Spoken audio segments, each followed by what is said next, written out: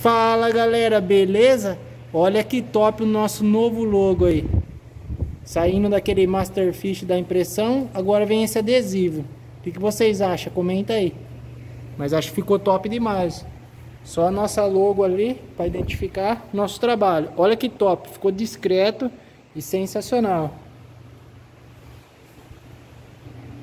Esse belo aquário aqui vai pro nosso amigo Jonatas, lá de Matão. Olha que top, é um aquário de tamanho padrão, que é 1,40x50, 200 litros. Porém de padrão não tem nada, né?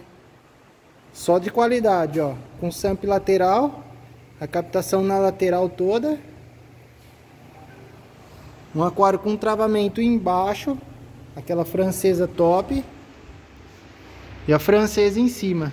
Francesa dupla, não tem trava no meio nesse.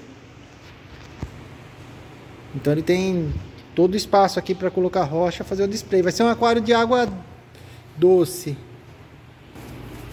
Olha o sump dele, que top que ficou, ó. Aqui a entrada de água, as gradinhas pro perlão, ficou um espaço bem top aqui para trabalhar. E a bomba de recalque vai ali, ó. Lockline. Aqui a gente vai colocar essa tampa. Olha que top, né?